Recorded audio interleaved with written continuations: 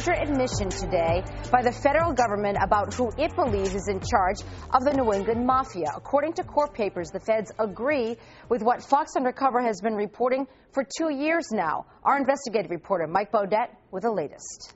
For the first time ever, we're hearing the federal government name who officials believe is running the New England Mafia. And as we've reported, that leadership team is right here in Boston. The revelation coming out today in court documents is the former boss of the New England mob, Luigi Babyshanks Minacchio, pleaded not guilty to extortion and conspiracy charges in Rhode Island.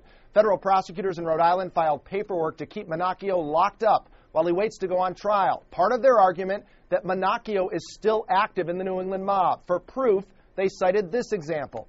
In June 2010, Minacchio was observed by law enforcement having an extended meeting with then-acting New England Mafia boss Peter Lamoni and underboss Anthony D'Annunzio at a Chinese restaurant in Boston.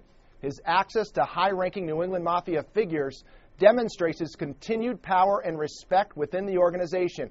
In 2009, Fox Undercover recorded this video of Lamoni and D'Annunzio, who's Carmen the Cheeseman D'Annunzio's brother, meeting at an East Boston restaurant.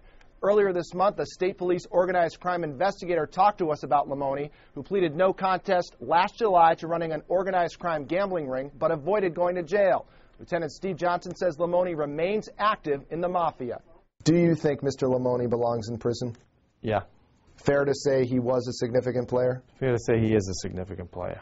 Lamoni's attorney did not return our phone calls, but earlier this month she denied her client is the boss of the New England mob. Minacchio, by the way, remains locked up. He'll be back in court again next week when a judge will decide if he'll be released. I'm Mike Beaudet for Fox Undercover.